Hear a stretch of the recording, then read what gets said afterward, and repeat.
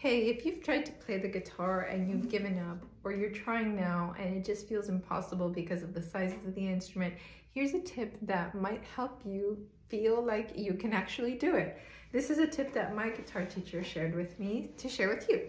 So what you're going to do is, instead of trying to learn your chords up here where the frets are really open, take a capo, bring it down to the 5th fret, maybe even further down, but try to do everything that you're doing up here where the capo starts. So you'll find that because the frets are so much shorter and your hands are closer together, it's not so intimidating.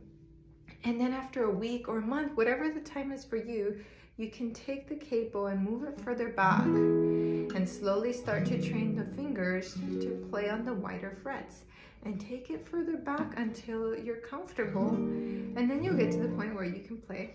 without the capo.